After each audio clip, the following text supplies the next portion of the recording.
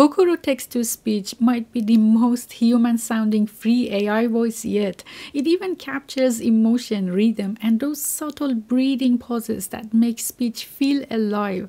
No API, no GPU access, just a simple Python workflow locally. So, what can it really do? Just listen to this.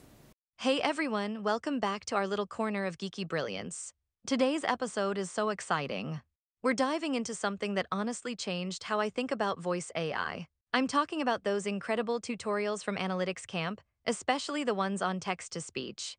They start from the very basics, what phonemes are, how graphemes map to sound, and then somehow build all the way to advanced stuff like multi-voice synthesis. Louis, you've seen those, right? What did you think? Oh, absolutely. I watched the whole series last weekend. What really stood out to me was the clarity. You know how some tutorials either skip the theory or overload you with jargon. Analytics Camp finds that perfect middle ground. The pacing's spot on and the examples, brilliant. Even if you've never touched text-to-speech before, you come away actually understanding why certain sounds or accents work the way they do, not just copying code. Exactly. It's like learning and having fun. If you haven't checked it out yet, trust me, you're missing out. Before we build anything, let's take a quick look under the hood of this super lightweight model with only 82 million parameters. The key that makes it better than other free and open source TTS models is that it combines a lightweight architecture with surprisingly rich prosody, which is perfect for content creators or for practicing your text-to-speech workflows locally.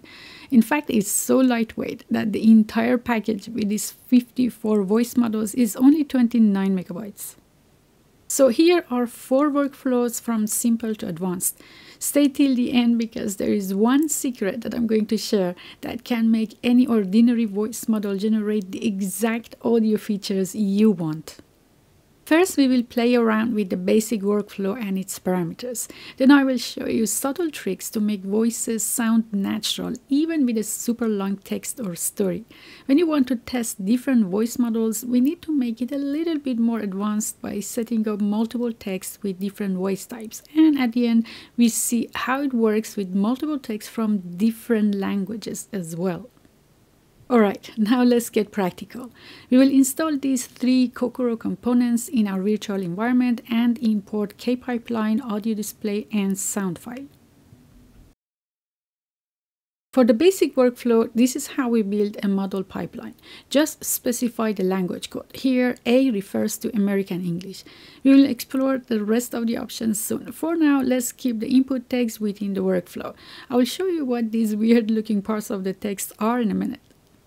All that is left is to invoke the pipeline with a specific voice model, and it will automatically generate a phonetic representation of the text and produce the output audio file and save it to your working directory.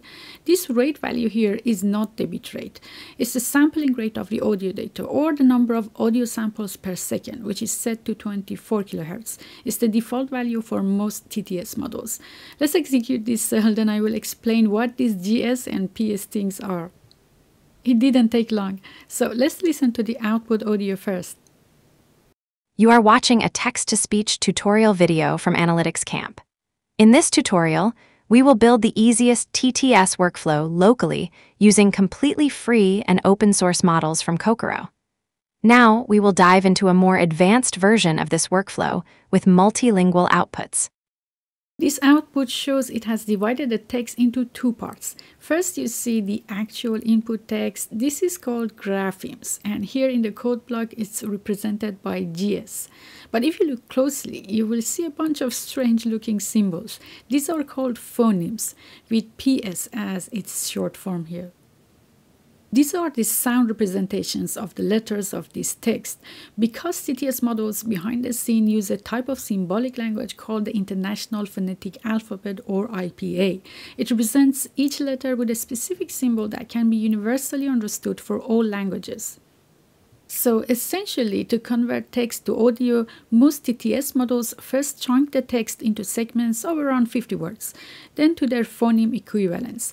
Then an acoustic model translates these into a visual representation of sounds. Then a vocoder model converts them to a raw audio waveform. I don't want to keep the tutorial too technical, but I've included some more information and examples just in case you'd like to know more. So please pause the video and read these if you want. But for this next part, definitely attention is all you need. This is the trick I wanted to show you. So this green bar represents an audio track of the same output voice we just heard. These white waves correspond to the input text parts. I have color-coded these above the line, and these pink bands represent different punctuation marks. You can see that the band for some punctuation, such as a dot, is wider, so there is a longer gap between spoken words in the audio, and other bands such as this stress mark before the word free are narrower, so the gap between words will be shorter in the audio. The effect of the comma is in between these two, and so on. So basically, from this visual representation, you can see that one of the best ways to get natural rhythm with an AI voice is to use different types of punctuation in your text to get the effect you want. For example, if you want a longer gap to show the effect of frustration or silence, instead of a dot, you can even use a double dash before and after that word, even though it's not grammatically correct. The second way is to use stress marks like these tiny up and down vertical lines. Up for higher stress or emphasis on a word before it, where the voice stops for a second, then more strongly pronounces that word, like the word free in our example. But perhaps the most effective way is this third method, or using the phonemes based on the IPA system that I just showed you to guide the AI voice on how to correctly pronounce a word. This is especially effective for brand names, non-English names, and difficult sounding names. Or even when you intentionally want the AI model to pronounce the word in a wrong way, just for its effect. But don't worry, you don't need to learn the whole IPA system to be able to do that. Just use a gazillion of free online tools that convert text to IPA phonemes and copy it in between two slashes, like this for the word kokoro. Just remember to keep the actual word in brackets and its phoneme in parentheses. Alright, enough of technical features for now. Let's move on to the second workflow. Because writing the input text in line is really annoying, we can slightly modify the previous workflow so we get an input box and we can work with longer texts.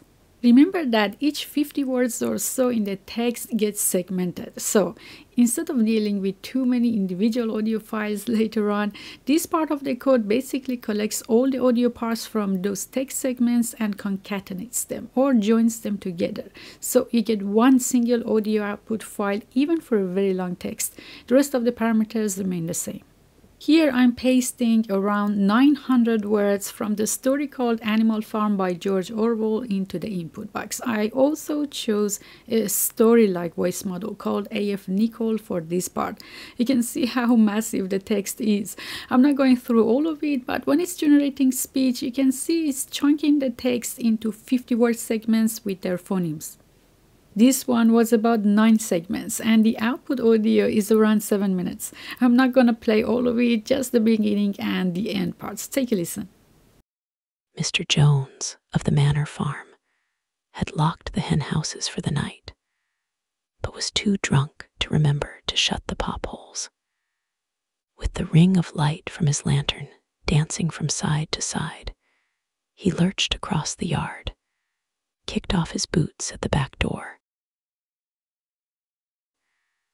But I will come to the dream later. I have something else to say first. I do not think, comrades, that I shall be with you for many months longer, and before I die, I feel it my duty to pass on to you such wisdom as I have acquired. I have had a long life. I have had much time for thought as I lay alone in my stall, and So you see that even with a long text, the model doesn't hallucinate the end parts at all. Same quality voice. Feel free to experiment with other voice models and text type, but if you're looking for a podcast style audio where different voices interact like a dialogue in a somewhat consecutive way, we need to go through this third workflow. For this one, I'm going to get an American female and a British male voice to talk about their experience of learning text-to-speech in this channel. Here I've listed all English voice model names just in case you'd like to test different ones.